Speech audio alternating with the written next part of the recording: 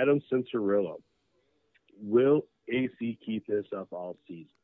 We saw AC, probably one of the most high-profile rookies, come into the year since maybe Kenny Roxon came in back a couple years ago, or Eli Tomac. I truly feel that AC's got more kind of backing him coming into this year than Roxon, maybe since like the James Stewart did. We really haven't seen the winningest amateur rider come into the pro ranks and come into our Premier Series class in a long time. So I got to say AC could potentially be the biggest guy coming into the class that we've seen since maybe even James Stewart. It's big shoes, but in the grand scheme of things, I think AC from his amateur days has deserved that. Does AC keep this up all season? I think the kid's ready. I think last year humbled him. I think last year's Supercross humbled him and put him in a great mindset. I think last year's Supercross fumbles was the best thing that could have happened to him.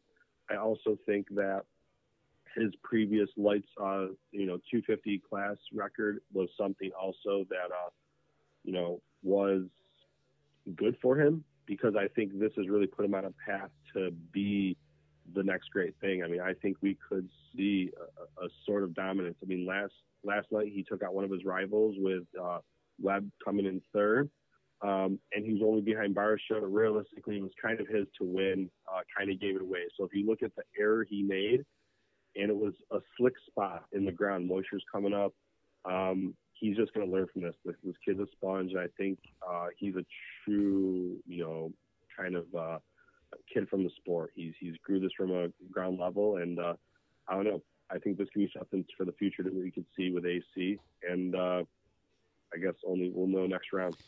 Yeah, I think AC's definitely going to be around. Whether he's able to put it together for 16 rounds, I guess, is the big deal. I mean, I think the biggest thing is that last night, like you said, he did make a mistake, but he kept it to a minimum. And it wasn't, he didn't go flying off the track. He didn't actually crash. It was just kind of like a little, like you said, with the ruts like that, everybody's getting cross-rutted and off lines. And those guys ride so far to the edge of the track that as soon as you get, like their foot pegs are nearly hitting the hay bales anyway. So I think that on the 450, he looks way calmer. I know that, I didn't really ride 250 four-strokes. I rode 125s, and I know while you're riding a 125 the entire time, you got to be going, go, go, go, go, go, go, go in your head, or you're not going anywhere. Yeah.